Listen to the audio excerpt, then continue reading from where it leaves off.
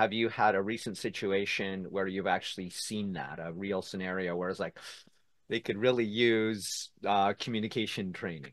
Well, and that's why I brought it up, is because I've had that situation recently. Okay, Not okay. Thank you. Yeah, and so that came from a manager who was trying to deal with me on, a higher up who was trying to deal with me, and it didn't go over as well as they would have expected, right?